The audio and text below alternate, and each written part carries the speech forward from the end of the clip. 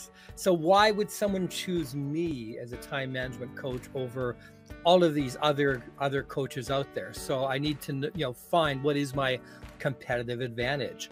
And more, the mind mapping started to become my competitive advantage.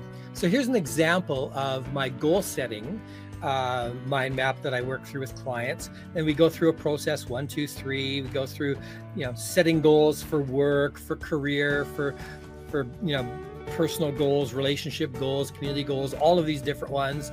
And we set aside some for each.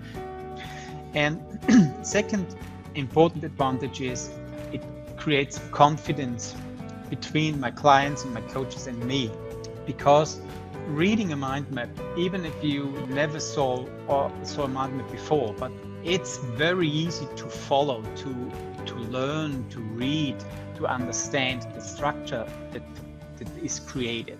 This is a feedback I always get from my clients, even they never saw a mind map before. They always say, in the end, may I copy your documentation, whatever it is, because it's so easy for me to understand what we have done in this session.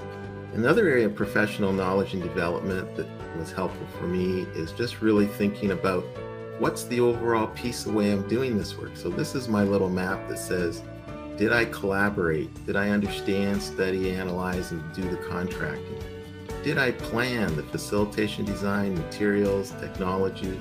Did I have the rehearsal and practice? Did I do the facilitation? How many events were there? So now I have a map that tells me a story that I can learn from. And if there's additional work, how will I tie that into collaborating?